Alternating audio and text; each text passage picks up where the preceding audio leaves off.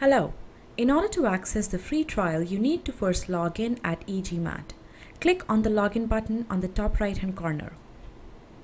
Enter your email address and password and then hit login.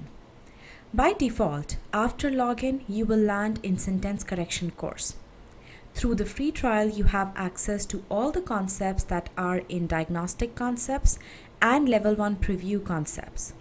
Basically, all the concepts that have unlocked status.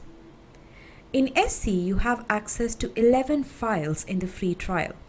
To access these, simply click on the file. The concept will open in your browser window. After you are done viewing the concept, simply click on the back button on the top right-hand corner. This will bring you back to the course dashboard. Now your free trial is not just limited to sentence correction course. It is spread across all these courses that you see in the left-hand tab. Let's see how you can access free trial of other e-GMAT courses. We will take critical reasoning course as an example here. Click on CR tab on the left-hand menu. Then click on CR concepts right under it.